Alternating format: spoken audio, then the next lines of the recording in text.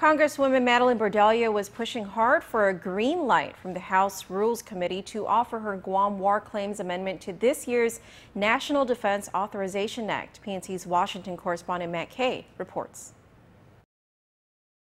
Bordallo argues her latest version of Guam war claims is fully paid for and long overdue based on the atrocities Guam inhabitants suffered during the island's World War II occupation by Japan.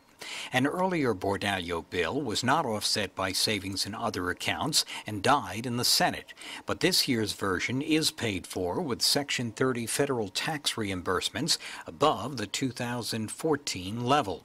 The Congresswoman spoke about her failed efforts that year to win passage of war claims, especially for Guam's Philippine veterans, with many now gone.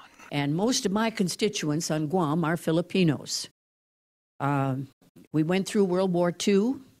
One of my first pieces of legislation to be introduced into Congress was the war claims for our people.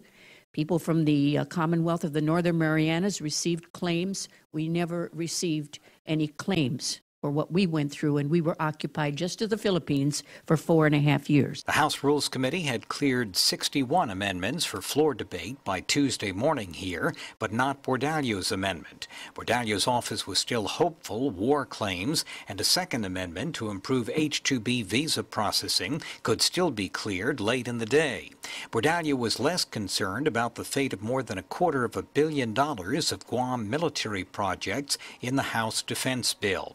The House NDAA would authorize some $254 million in new Guam construction, including new housing at Andersen Air Force Base, a power upgrade from Harmon to Andersen, a Global Hawk maintenance hangar, an Air Force Reserve's medical training facility, munitions storage, and an Air Force satellite facility.